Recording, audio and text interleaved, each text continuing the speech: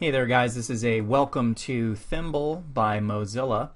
If you go to this URL up in your address bar, you're going to be able to navigate to this site, which is an editor for HTML, as we start learning what that's all about. And what you have over here is the HTML code, and then what comes out on the other side is over here. The first thing you're going to want to do is sign in, which I was able to do with my Gmail account. So I just go ahead and sign in with my Gmail account like this, or some other email address. You should be able to do it with any email address. I'm going to use again that Gmail account there, and once I'm signed in, it'll allow me to save and do other things that we'll look at in just a minute.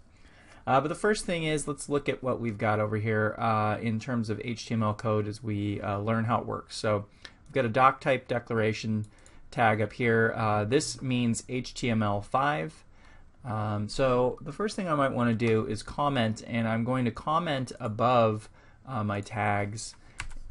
So if I want to create a comment, what I do is I actually do something like this, and then now what I'm doing is commenting, and then I close that comment with 2 dashes and that greater than sign. So this black, dark black text up here is a comment. Comments are used so that people reading the code can figure out what it does. They don't affect the code, so this isn't going to execute or do anything.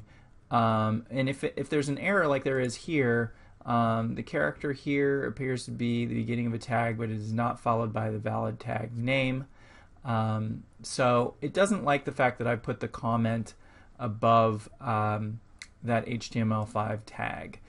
So what we're going to do to fix this error is I'm actually going to move this particular comment below, and that gets rid of that error. So using this tool is it's gonna allow you to see errors as they're there.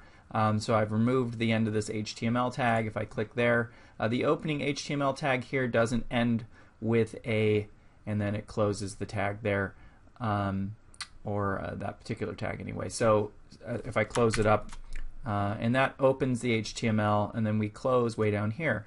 So these things within here work kind of like a sandwich.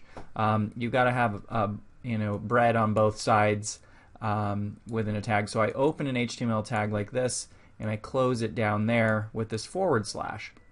And then within that, I've got this head tag, and things in the head tag aren't usually visible, except the title is what will show up there in your tab.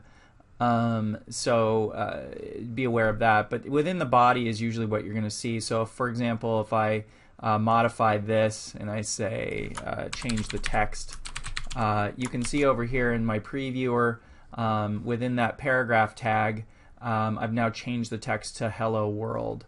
Another type of tag is a heading tag. So if I type in H1, and I can type your heading here, and then close it with that same H1, then you can see I've got a heading.